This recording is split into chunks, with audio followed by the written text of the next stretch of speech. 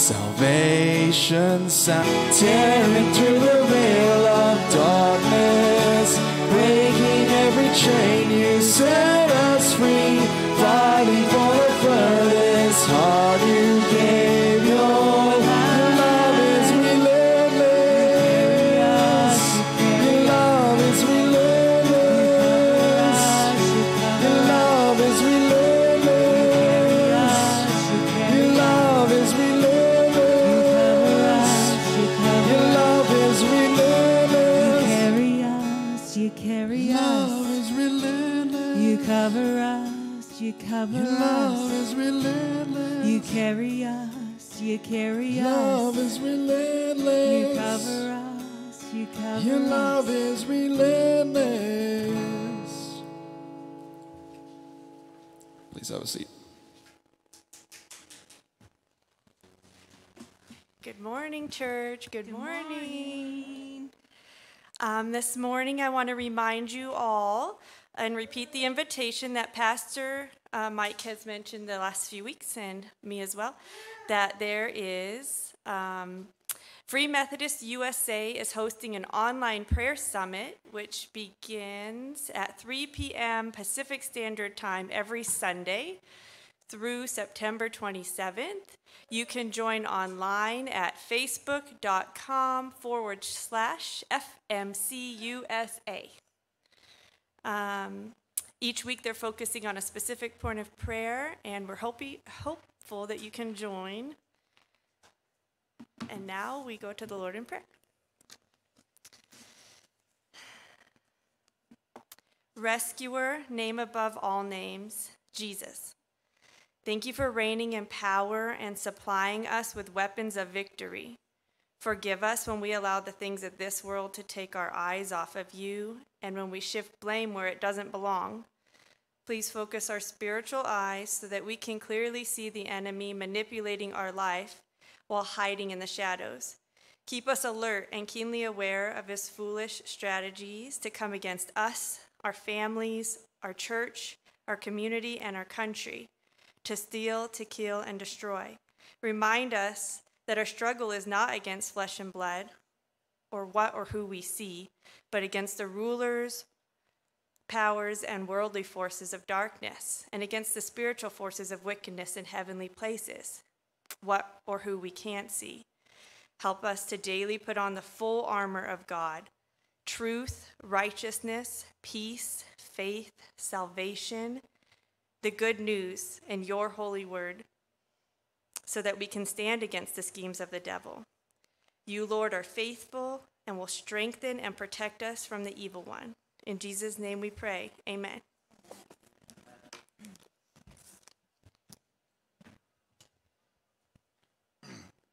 If you're able, please stand. There's house, there's a place for me. I'm a child of God. Yes, I am.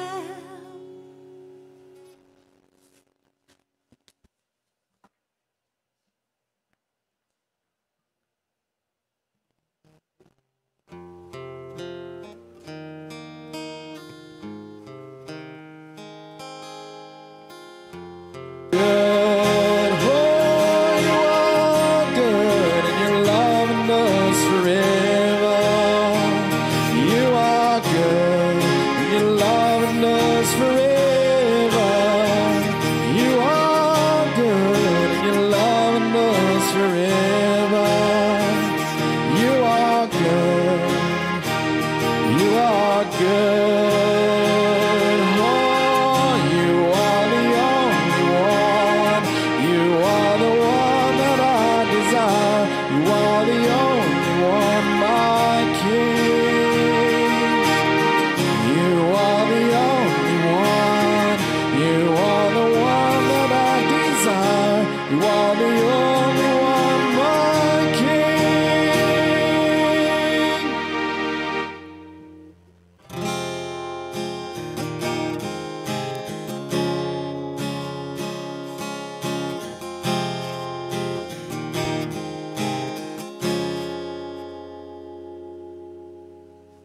Please have a seat.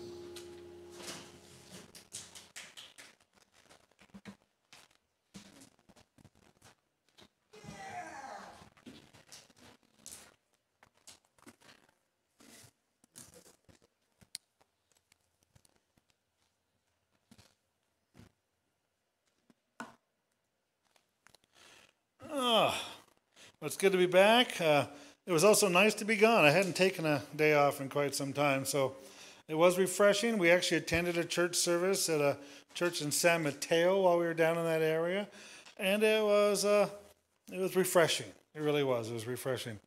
Now, I did manage to watch the service from last week, and most folks liked it. Todd filled in. Again, I thank him again for filling the last minute notice there. Something kind of funny happened. Before I left, I was entering the verses in the computer, and he was in Luke chapter 5. Well, as I was in there putting verses in and looking around stuff, I started reading Luke chapter 6. So today's sermon will include passages from Luke chapter 6. Couldn't help it. I just started reading it, and just one thing leads to another. So what we've done now is we've gone through about 7 sermons on Old Testament characters. And so we end that, we leave it behind now, and technically he already started in Luke last week, so we'll read a bit more Luke this week. And you know what, next week, we might do a little bit more Luke. Who knows? We'll see what happens. Luke chapter 6, verse 1. Luke chapter 6, verse 1. One Sabbath, Jesus was going through the grain fields, and his disciples began to pick some heads of grain, rub them in their hands, and eat the kernels. Verse 2. Some of the Pharisees asked, "Why are you doing what is unlawful on the Sabbath?" So, it sounds like it was a Sabbath, which is technically what we would call Saturday. And even then, it's a little bit odd. Jewish days were considered from sundown to sundown. From sundown to sundown was a day. Not from morning to morning, but from sundown to sundown. A little different way of counting. Still works, but a little different way of counting.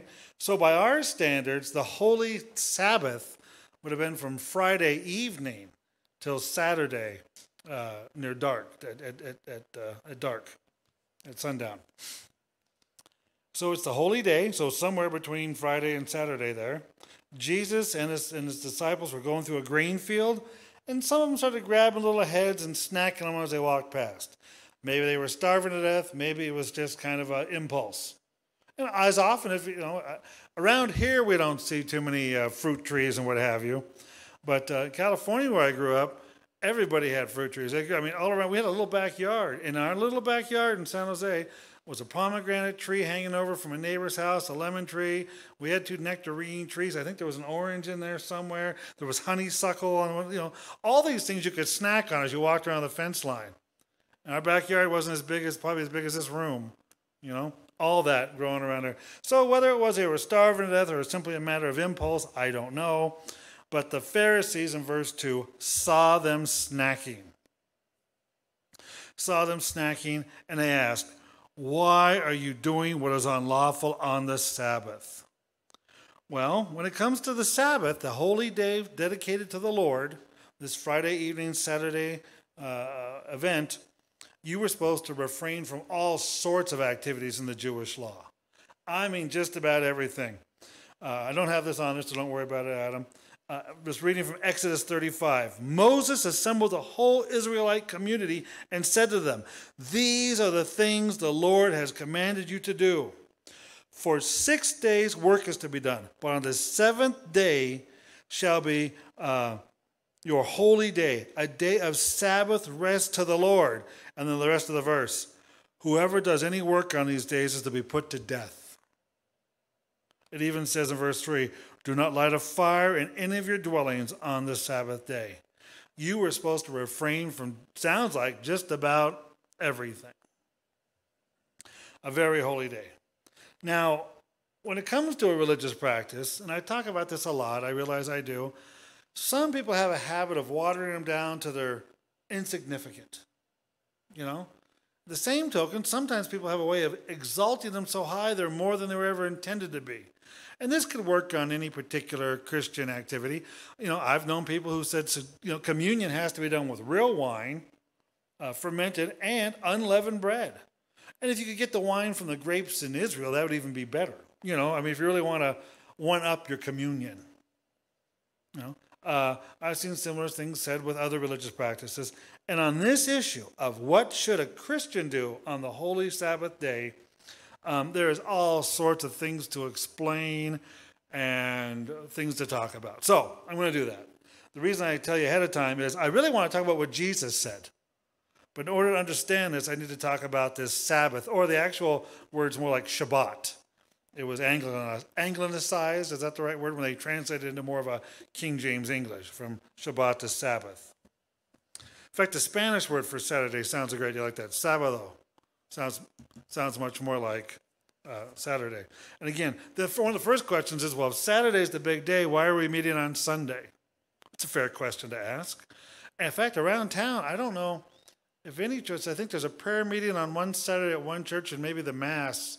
There's a Saturday Mass. But I mean, clearly, Christians in this town don't go to church too much on Saturdays. Why is that? Well, you find early on as you read through the Bible, the Christians started meeting on Sunday. They called it the Lord's Day. It was the day he was resurrected. It becomes a special day, the Lord's Day. In fact, if you really want to be kicking it old school and doing exactly what the Bible says, chances are they were still practicing Jews. They went to synagogue on Saturdays, but then they got together to talk about the Messiah on Sundays. They were probably doing church and religious festivities 2 days a week. Their whole weekend was full of Christian activities. But Sunday has become the holy day. And this passage we're talking about, once I eventually get back to the passage, kind of explains some of the reasons Christians don't elevate Sabbath that high, generally speaking. The actual Sabbath, to refrain from all activities and to hold the Saturday holy. All sorts of comments. This is one of those things where I bet you if you ask 10, 12 Christians on how do you properly address the issue of the Sabbath, you might get 10, 12 different answers. You might be no better to getting a good answer by the time you're done asking everybody than before you started. For instance, here's one I found online. In every dispensation, the Lord has commanded his holy people to remember the Sabbath and to keep it holy. Every dispensation. And that kind of talks about before the flood, was one kind of particular time, after the flood, after Moses, maybe a dispensation, the arrival of Jesus, another dispensation, another period of time, type of thing. And this says, Moses sent all the Israelites in every dispensation and tells them, the Lord has commanded to remember the Sabbath. Many promises and blessings are extended to those who keep the law of the Sabbath. For example, in the days of Jeremiah, the Lord promised to spare Jerusalem and its inhabitants if they would keep the Sabbath. And it quotes Jeremiah 17, 20 through 27. In our day, the Lord has promised us the fullness of the earth if we will obey his commandments. Now, for those of you who consider yourself a Bible scholar, that last part I just read should strike a cue, a little pause. Where does the Lord say we have to keep the Sabbath and he promised us the fullness of the earth? Where does it say that? Well, it doesn't. I'm actually reading from Doctrines and Covenants, which is a book the Mormons prescribe to, one of the extra books they use besides the Bible. So you can see there that in the Mormon tradition, keeping the Sabbath, very important. I found this website that really, this thing goes on for a while, tries to explain the best proper way of keeping the Sabbath. It explains that there are 39 prohibited activities specifically addressed in the Bible in some way or another. Some of these are also based on the Midrash and the Talmud. These are extra Old Testament writings besides the Old Testament, extra Jewish writings. And so they're basing this on not just what the Bible says, the Old Testament says, but also what these other commentaries say. And we have other commentaries on Christianity. We have letters of old saints and fathers of the church. And I have a set of Matthew Henry commentaries at home, so you can always look up what Matthew Henry said. You don't have to have the commentaries at home now. You can do it online. But we have all these extra resources, and I'm not against looking at some of them. But here's what they came up with. Based on all these things, there are 39 activities which are to be prohibited. Sowing, plowing, reaping, binding sheaves, for those of you who wanted to go home today and bind your sheaves, I don't know.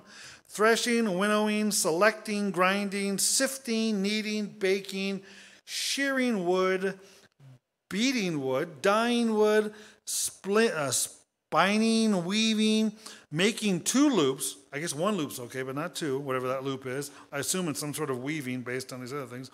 Weaving 2 threads, separating 2 threads, tying, untying, sewing stitches, tearing, trapping and slaughtering, but wait, there's more.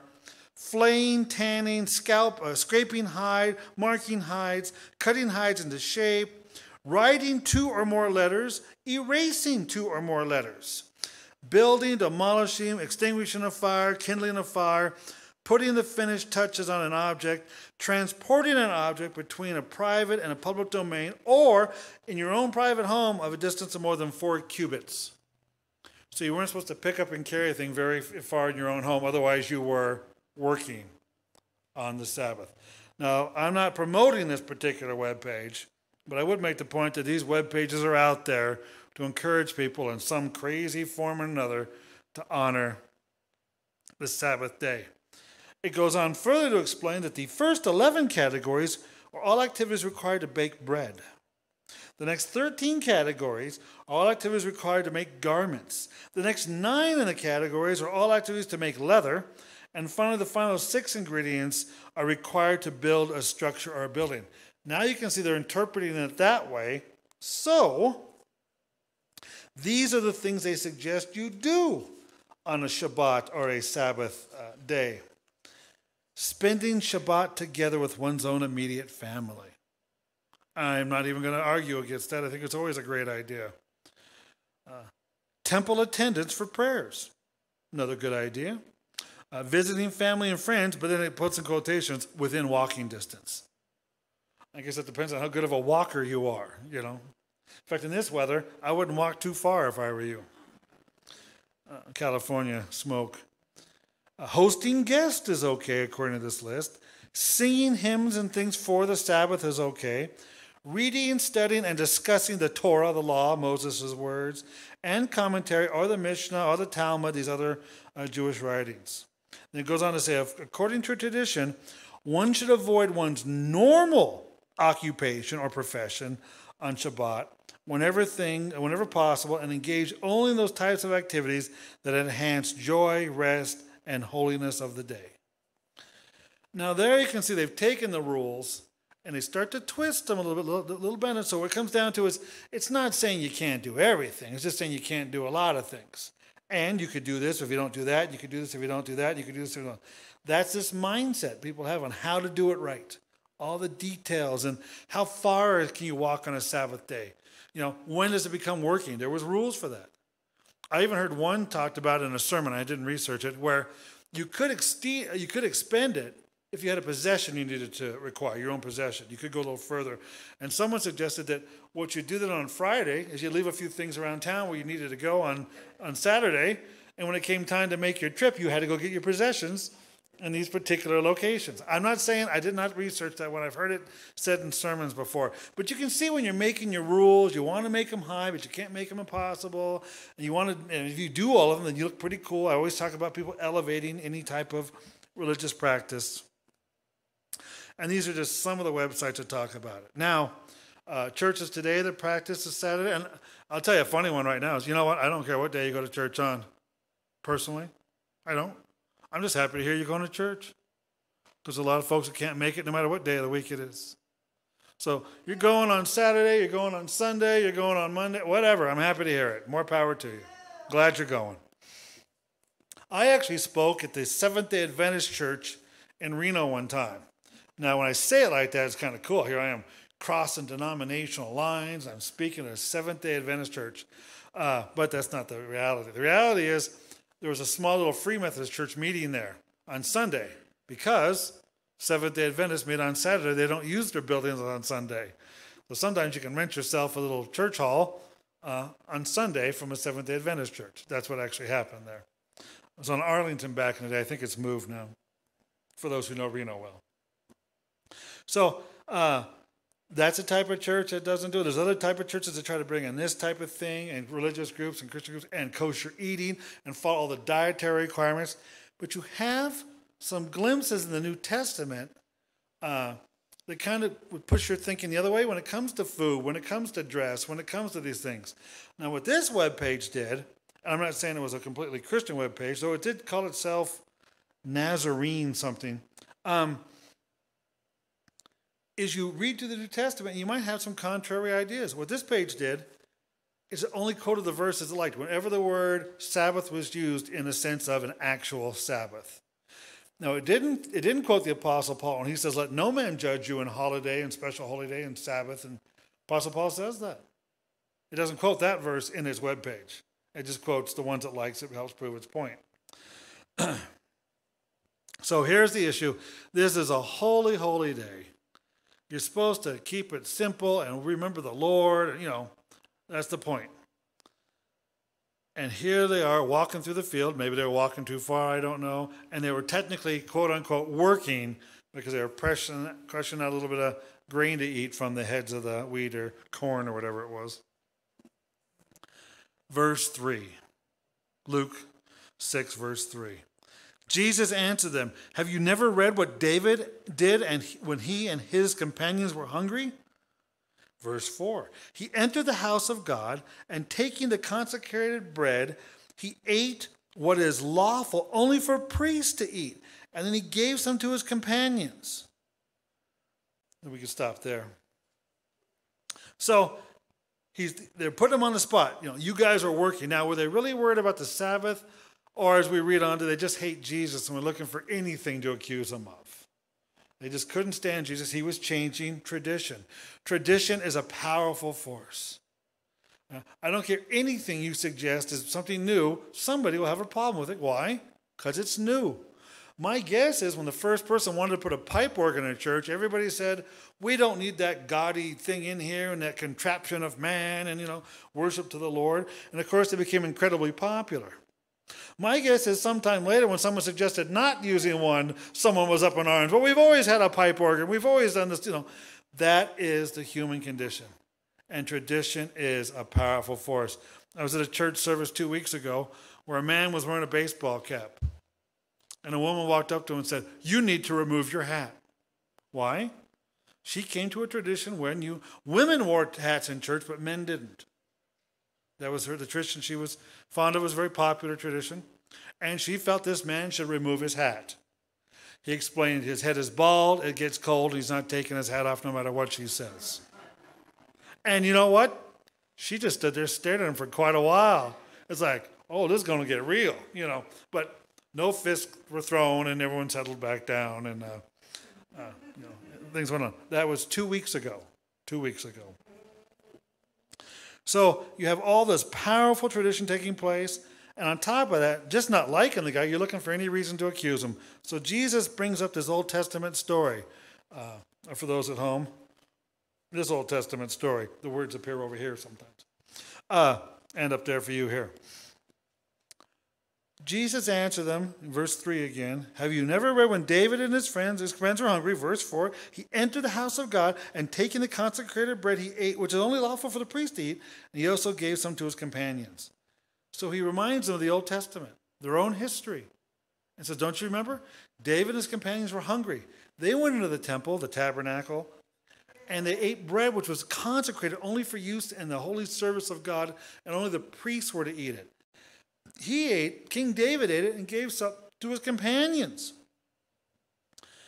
I mean, God didn't send a lightning bolt right then. They didn't kill him for that, And then there's some interesting parallels. During that time of David's life, the leaders of Israel, King Saul, hated him for what he was. He was doing good. He was killing tens of thousands in his military campaigns. And Saul was only killing thousands. They were singing a song like that, it says. King Saul was jealous of him and hated him and wanted to see him done away with. He was on the run. And isn't it interesting? The Jews felt similar about Jesus. An interesting parallel. They hated him and for him doing good and for what he was doing, and they wanted to kill him. And then in verse 5, Jesus says, the Son of Man is Lord of the Sabbath. When you have confusions about how to keep your holy day or make a holy day or whatever, remember this. Jesus is Lord of the Sabbath. He's in charge. He knows what's best. And think about we could try to make all these lists and rules of what we're supposed to do, right? I hope that if my house catches on fire during the Sabbath, there's some firefighters willing to work on the Sabbath. fact, I feel the same way about emergency surgery in the medical room. I feel the same way about all sorts of things, police and everything else. And think what you could do on the excess of these rules. You could say, hey, it's the holy day. I'm not leaving the house. I'm not walking more than so many paces. I'm just going to reflect on the Lord. Your neighbor could be outside, struggling in the heat to move some lumber, and you are free from helping them whatsoever because you're living by your rules. Really, you could apply one rule and in so doing, break all sorts of other ones about loving your neighbor and going the extra mile. Right? What does a minister do on a holy day? Or a rabbi, for that matter? How do they work and not work on a day when they're not supposed to work? So there's always been an exception to the rule on that one. So I encourage people not to get too caught up on this, though there are many who do, and there's just websites beyond belief to help you, encourage you in your endeavors should you want to really elevate the Sabbath and then think you're getting somewhere. We've mentioned this many times before. I'll mention it again. God looks at the heart. God looks at the heart. So in the Bible, from the New Testament, we find that circumcision doesn't matter, which was very important to the Jewish faith, because it's not about that. It's about your heart. In fact, it's not about Sunday or Saturday. It's about every day and how you're living your life. And that's what God's looking at. It's not just because you did nothing on Saturday besides sing hymns and eat cold food from the day before. Technically my refrigerator is working on Saturday. Should I unplug it? I mean, there's crazy questions you could ask. And some people really got caught up on these things. I encourage you not to. In fact, there's so many other things that you'll probably get caught up on. You don't have to worry about this one. I encourage you not to get caught up on any of them, but humans are humans. And Jesus says, the Son of Man is Lord of the Sabbath. Now this goes on, the same problem. Verse 6. On another Sabbath, he went into a synagogue and was teaching. And a man was there whose right hand was shriveled. Verse 7. The Pharisees and the teachers of the law were looking for a reason to accuse Jesus.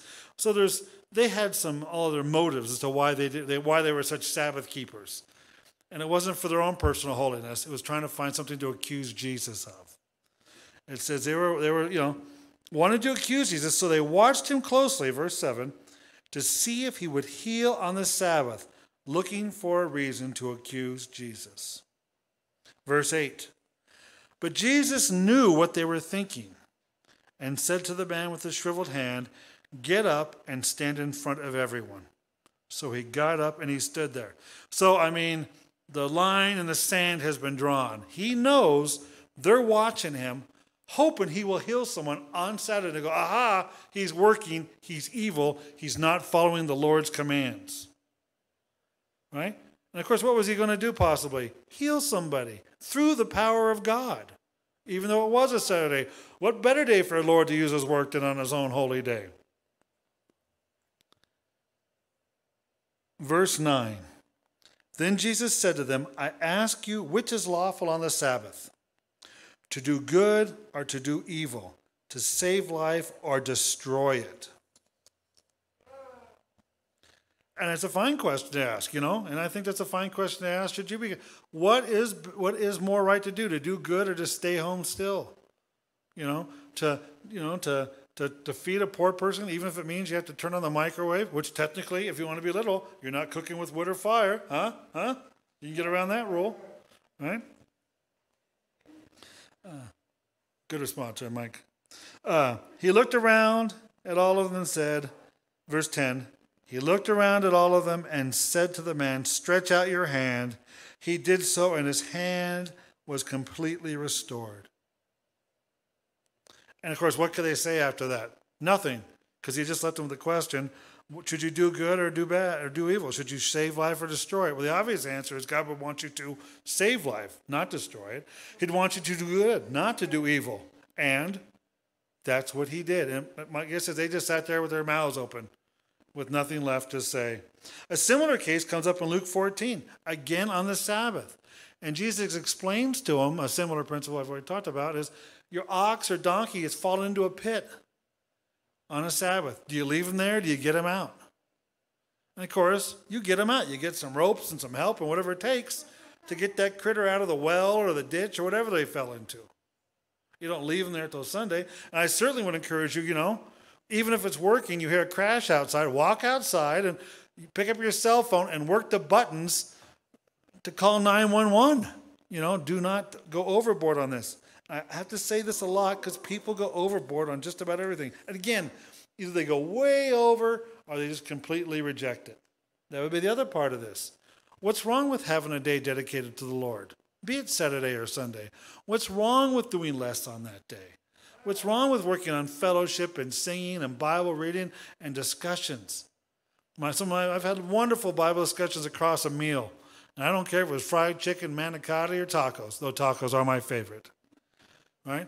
I've had wonderful talks and biblical talks, and Sundays it just seemed to last. Church lasted half the day. The church we were at last week, that church lasts a long time. They get there, they fellowship, they sing, they have a sermon, they settle back down. It's kind of you'd think it was Thanksgiving at this house that we were at, the way they were just eating and chatting and carrying on, right? And that was church.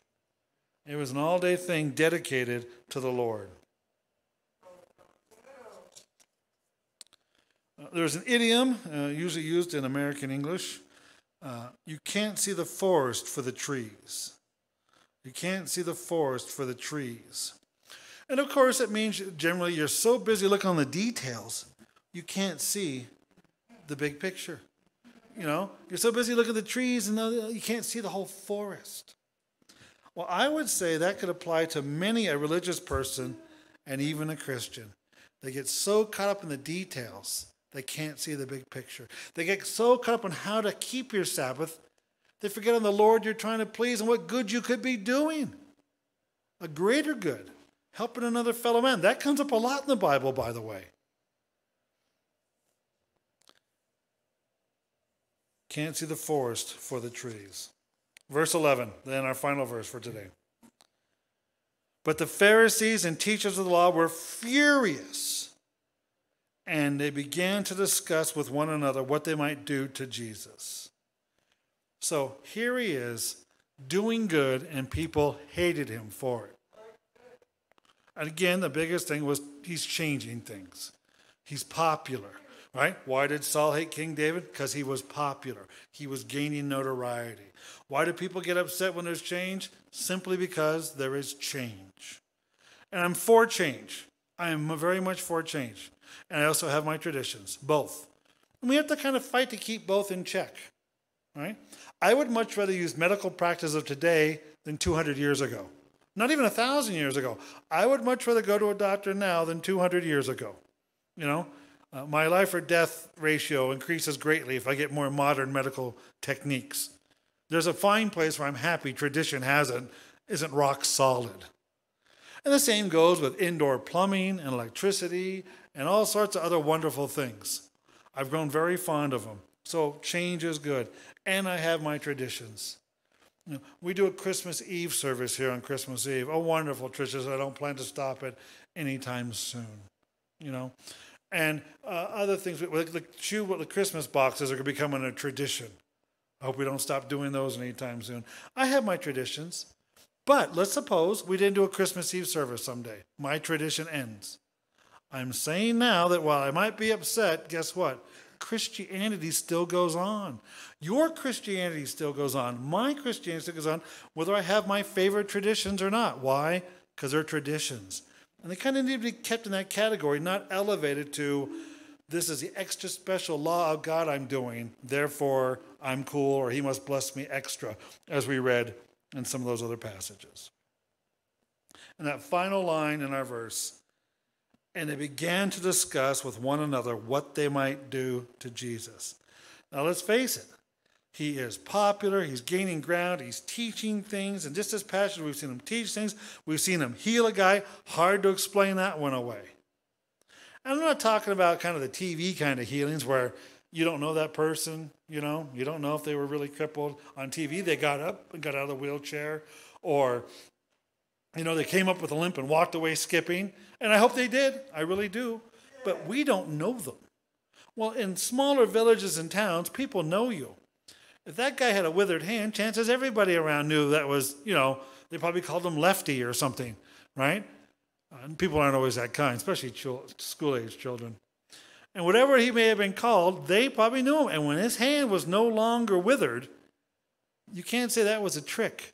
You can't say, well, that guy just came in from somewhere. Chances are they knew him. They saw it. What to do with Jesus as he's doing these things? What are they going to do with him? And they want to kill him. Well, I suggest a similar question today as we close. Jesus has shut down the mouths of the supposedly religious and taught them true religion. Jesus has healed a man through the mighty power of God. What do you do with a guy like that?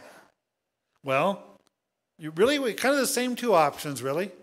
You can pick up rocks and throw them at him, either verbally or through the internet, that Jesus is just a bad guy, a phony, a make-believe. Or you can fall at his feet and worship him because he is a son of God and all the evidence to prove it. Which Jesus do you look for? Let us pray. Heavenly Father, I thank you again for this time together and for your word. May we read it and reread it and look at it and see how we can become more like you want us to be. Help us guard our minds against becoming a Pharisee, a Sadducee, or something else, and just be a Christian, all that we do, simplistically, wholly, trying to please you. In Jesus' name, amen. Thank you again for visiting us online. You are dismissed. Please, all of you, sit down. That's a joke. Yeah.